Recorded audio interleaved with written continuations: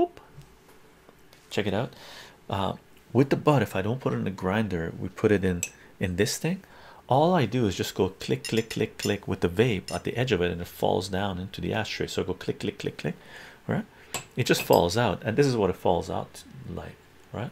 So take a look. You can see it browns. Let's see. I don't know if it'll focus, guys or gang. Let's see. Let's see. Oh, there it is. Oh, maybe I'll put it here so you see it. Oh, it broke. Oops.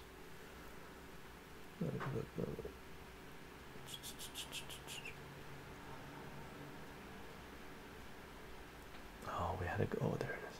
So it browns, right? Goes in green, comes out brown. That's what a vaporizer does.